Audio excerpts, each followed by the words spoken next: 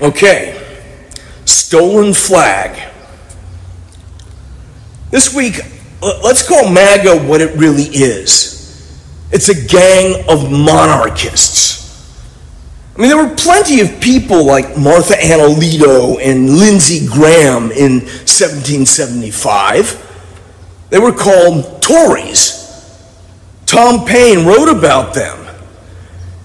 Every Tory is a coward, for servile, slavish, self-interested fear is the foundation of Toryism, and a man under such an influence, though he may be cruel, never can be brave.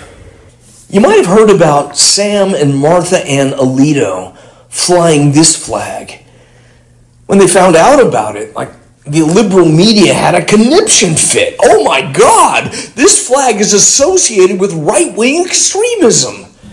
Because I think they're upset about the wrong thing. This is one of the most radical left-wing flags in American history. It was flown by Yankee privateers, Washington's cruisers, who converted their mail sloops into fast, lightly armed schooners. And they operated out of hidden ports in New Bedford and Gloucester and Newburyport. And they did hit-and-run raids against British shipping. They cut General Howe's supply lines when he was closest to crushing the revolt. If you want to know who was on these ships, just look at the characters in Moby Dick. Yankee Quakers and Wampanoags and Pequots, immigrant Portuguese, Malays, Africans, Maltese, Chinese, and Polynesians. Some early version of Captain Ahab. He that shall spy a British brigantine shall have this gold doubloon. The maritime trade in New England was the natural refuge of black freedmen, like this guy, Caesar Tarrant, a guy who escaped slavery to become a pilot on one of these Yankee battle sloops, where he takes out the rudder of a British frigate twice his size, and that saved the evacuation of Washington's troops from New York. Look, I don't want to romanticize the American Revolution. In the southern colonies, it was really just a fight to protect slavery. In fact, the Brits freed slaves if they would fight to put down the revolt. And that's a pretty inconvenient fact for the Hollywood version. But we shouldn't romanticize the Brits either. General Howe was not Abraham Lincoln.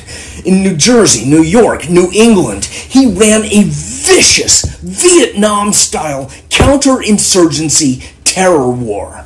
He used German mercenaries because he couldn't trust regular English troops to brutalize American civilians enough. Both sides turned native nations against each other, and they used the Iroquois and the Mohawk and the Oneida as shock troops to terrify civilians. Loyalists and rebels burned down each other's towns, and all of this gets airbrushed out of the high school history class version because it doesn't fit the Yankee Doodle narrative. But I still want to hold on to some part of this memory, some part of this origin story, something to identify with, some people to honor with gratitude, something worth fighting for. The ones who knew it was do or die, like I wish I could translate them into some modern analog, some movie scene that makes it recognizable. How dare these filthy royalists steal the memory of this flag?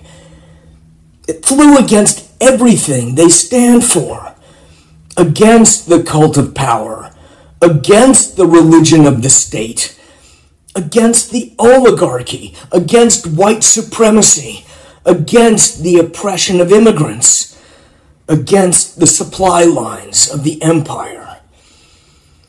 And the religious fanatics who love this flag now get off on the word heaven, like they can plagiarize its author, John Locke, and turn it into the Spanish Inquisition. dare these stormtroopers fly this flag next to their war banners of slavery? I want to hold on to what this flag originally means, like liberty, equality, fraternity. How dare these jumped-up Tories cosplay like they are the heirs of Tom Paine, like they are the heirs of Caesar Tarrant. Who controls the present controls the past. Who controls the past controls the future.